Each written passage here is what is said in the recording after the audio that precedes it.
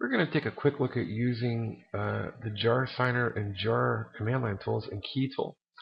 And these are all included with the JDK when you download and install it, and you can access or run these from the command prompt. Now remember, whenever you clean and build a project in NetBeans, it automatically compresses everything into a nice jar archive. So for example, I'll go over here in this project folder. This jar archive, NetBeans created it automatically. And what it is all of the classes, whatever is in here, have been compressed into this one, nice small archive. So it does that every time you build the project. But sometimes if you're compiling from the command prompt, then you have to use the command line version, the jar tool. You can do the same thing, and it also gives you more options because you can pass in different parameters and switches and things to do different things when you build your archive. So it's kind of a neat tool with a lot of options that come in useful sometimes.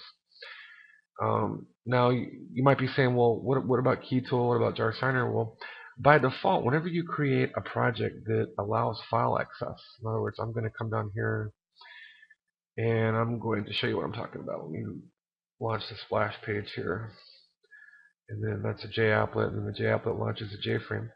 Look, things like load and save, where I'm using this J file chooser here. If I allow the player to save files on their local system, I have to get permission. And the only way for me to do that with an applet or a JApplet, which I can embed into a web page, is that I have to sign it with a certificate using the jarsigner tool, and then they have to confirm by clicking on OK to run the program. And that's just a safety precaution for them because they get a chance to opt out if I were a malicious code writer or I were creating malicious code. That way it doesn't just run on their in their web browser and infect their system.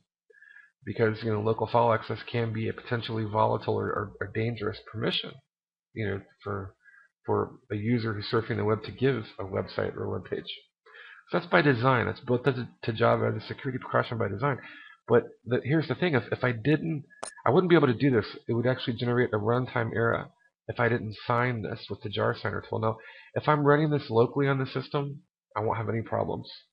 If I'm using all JFrames, I won't have any problems. But if I have an applet or a JApplet and I embed it in a web page, as in these examples here, then when I run it from that web page across the internet, across the network, then I will have runtime security problems. It won't work unless I sign it with the jarsigner tool. All right, so just trying to make a case for that, I guess, or why you might need it, or what good is it, or what is it for. I'm going to open a command prompt. Let's type in CMD, and let me shrink this down a little bit. Okay. And what I want to do is I need to navigate to my project folder. And I'm going to come up here and I'm going to go Pirate Arena. I'm going to find where that project folder is. So notice here's my project folder. And the easiest way for me to get there, I'm just going to highlight all that and Control-C, copy it to the clipboard, and click Cancel. I'm going to come over here to the command prompt. I'm going to use the command CD space for change directory.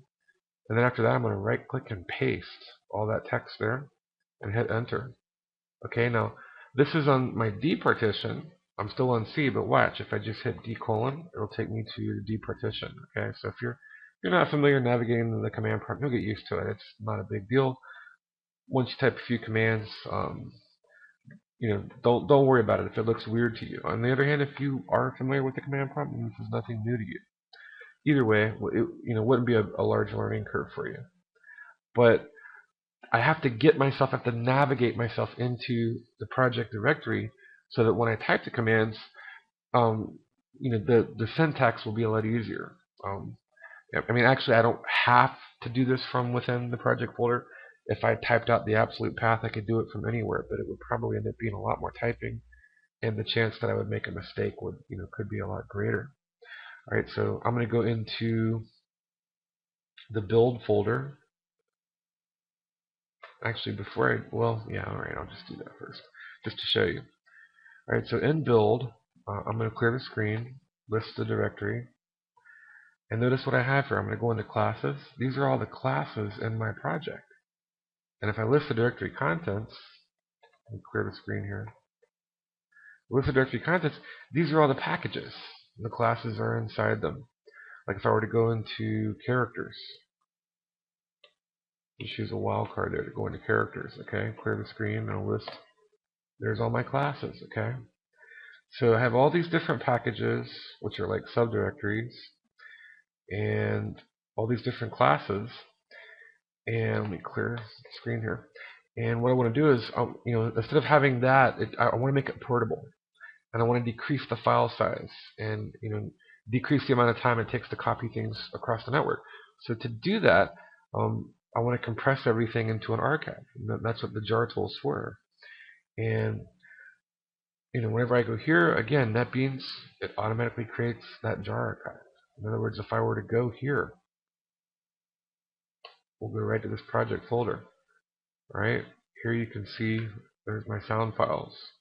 And there's my classes for Poly Battlefield. There's my character classes, my game functions classes, images. There's my interface classes, level classes, and so forth. Even an HTML web page. All of that I'm backing up now is compressed here into this jar archive in the distribution folder. So NetBeans does all that for me, but if I need to sign it with a certificate, if it's a project that needs to acquire file access, then I still have to use the command prompt. And that's all I've done. So again, I copied and pasted. I've gone to that directory, and now I'm going to go into the distribution folder, clear everything, and list the contents. And you can see I'll move the mouse. Here's my compressed jar archive. There's my jar file right there. Okay. And if you haven't done it, you only have to do this once. But if you haven't done it, I erased mine so I can show you what it's like for me to do it. You want to use the key tool. Key gen, you want to generate a key. And then, in this case, we're using a default RSA encryption. And the alias, what I'm going to call it is just Germany key. How original, right? Well, call it something more difficult to guess, I guess, if you're worried about security. But it's just a very simple game, and I don't really care. But again, here's the command, and I can't get it all. It kind of overflows here, and I'm afraid that may look confusing. So I'm going to do this.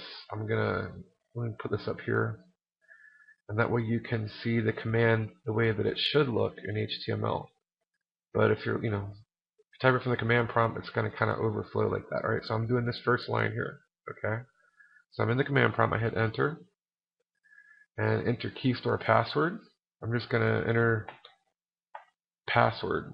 And again, you'd never want to do that in real life, but I'm just trying to make an example. Okay, what is your first and last name? Can't spell my name. Charles, Germany, whatever. Organizational unit.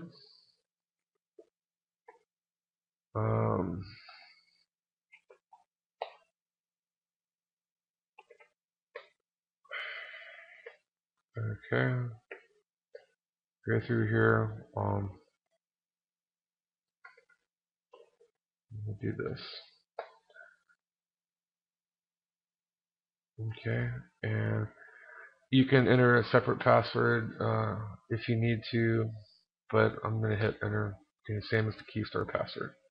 Okay, so that's this. All of that was this first line here that you see, and I'll try to do this at 720p so you guys can hopefully see the text.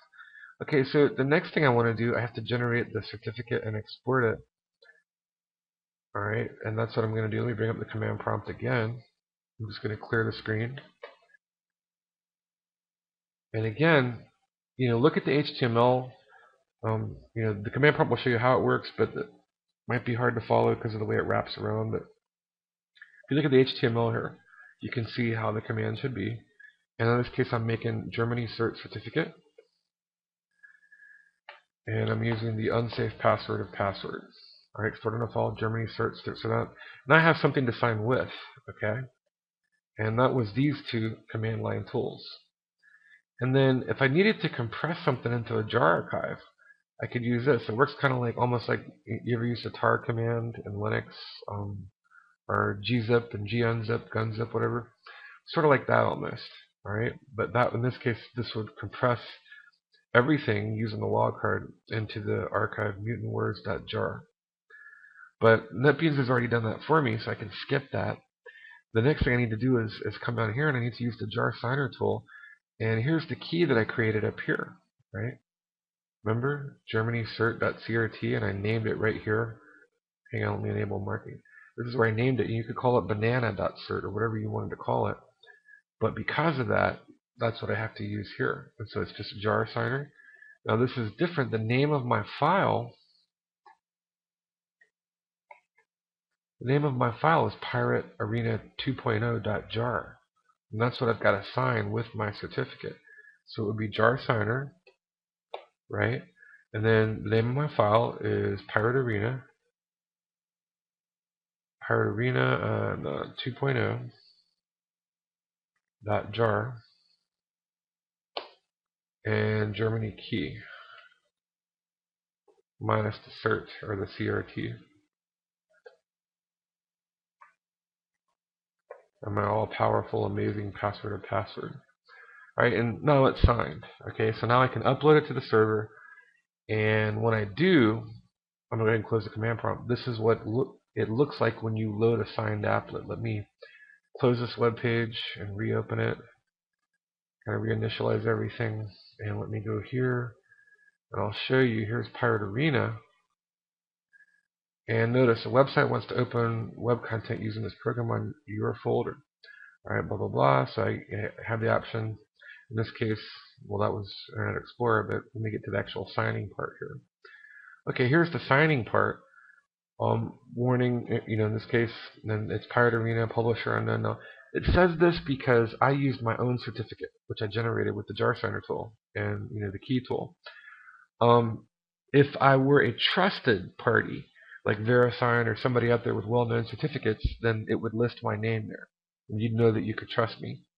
But I'm just Joe Blow. I'm nobody, and because of that, it says unknown. And again, that's by design. But again, there's no malicious code here. It's just a very simple game here, or game project tutorial. So I'm going to click run. But notice I had the option to opt out. I could have clicked cancel, but it's a sign. And then now that I do this, I can launch from the web page across the network. And believe it or not, I actually now have permission to access the local file system. I can load and save files on the file system now.